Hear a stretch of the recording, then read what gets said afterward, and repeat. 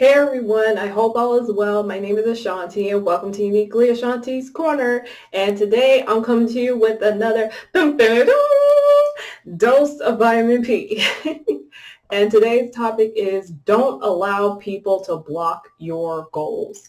We all have aspirations for things we hope to accomplish, whether it's going to school, getting a job, buying a house, or finishing up a project that we keep putting off.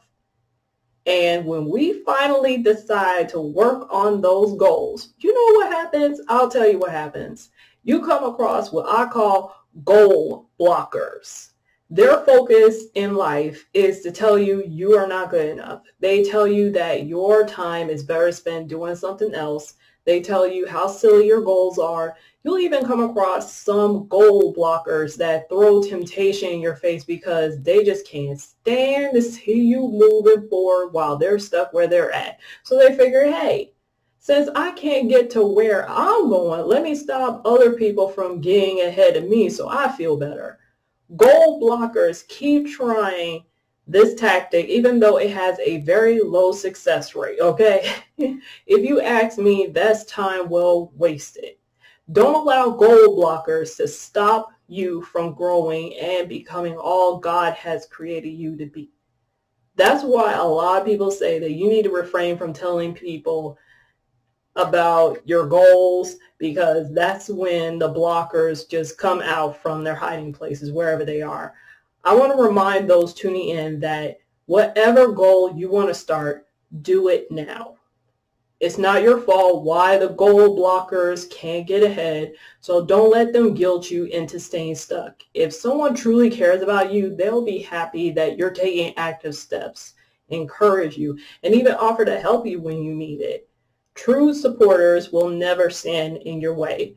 Another thing that true supporters in your life will not do is act like their goals are more important than yours. Have you ever faced a person who constantly interrupts what you're doing and forces you to help them accomplish whatever task they have?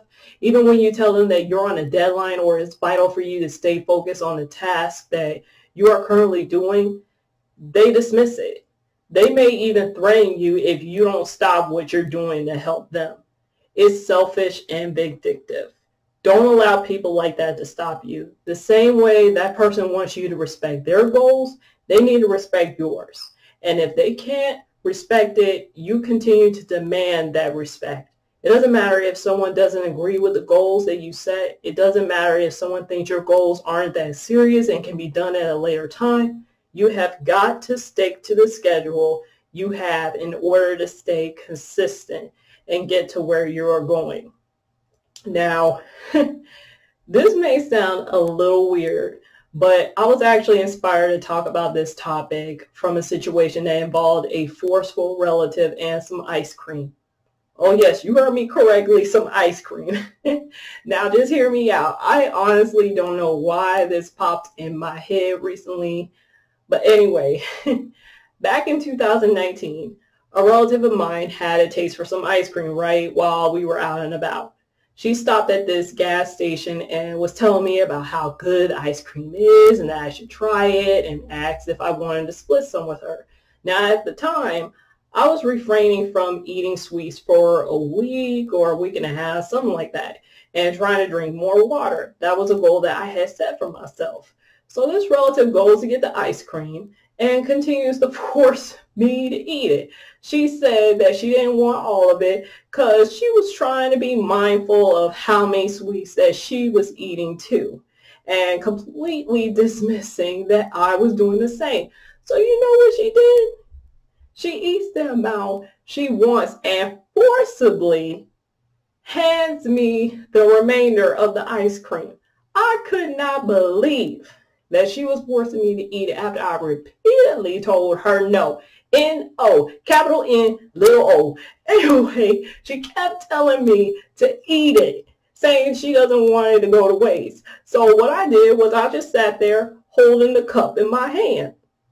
I was going to let that ice cream turn into ice cream soup. And when the relative saw that, she got irritated with me, ate the rest, and complained that I shouldn't be wasting money. Now, just for the record, I want to just put this on the record. That ice cream only cost a few cents. It didn't even cost $1. A few cents. I'm just putting that out there. And even if the ice cream was pricey, I was not going to let the relative get in the way of the goal that I set. She didn't respect my goal, but she wanted me to respect hers. It's not a one-way street, okay? If you want respect, you respect others as well. Period, point blank, okay? You know, I'm just laughing about this because who knew that ice cream could lead to a topic like this? But, you know, I had my deep thinker moments, you know. I had those moments from time to time, and that's a good thing. I'm cool like that, okay? So that brings me to the end of this video. Thank you so much for tuning in. I hope that you got something out of this dose of vitamin P. Feel free to leave your thoughts down below and share this video with anyone that you feel needs to hear this. If you do, please refrain from profane language, even if it's an abbreviation. Please be respectful. God bless each and every single one of you. Take care and stay safe.